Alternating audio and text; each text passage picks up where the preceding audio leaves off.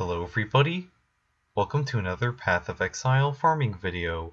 This is episode 47. For this episode I did 10 more Aqueduct runs, so here's all the currency that I have acquired.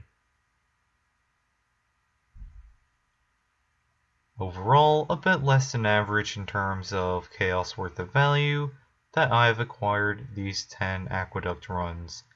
All this currency is worth approximately 6 to 8 Chaos Orbs at the moment. I found one unique during these 10 Aqueduct runs.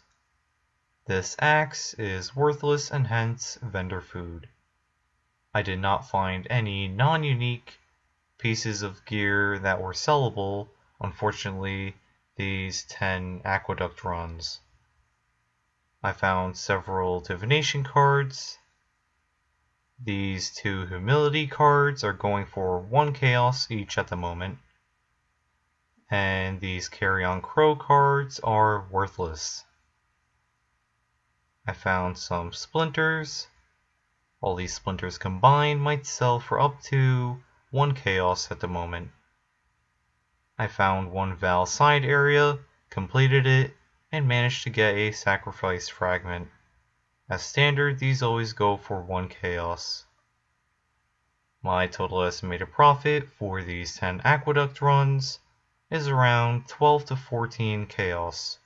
That amounts to an average of 1.4 chaos per run. For my next episode, I will farm the Harvest or the Dried Lake 10 more times depending on what I feel like doing. That's about it. And see you guys.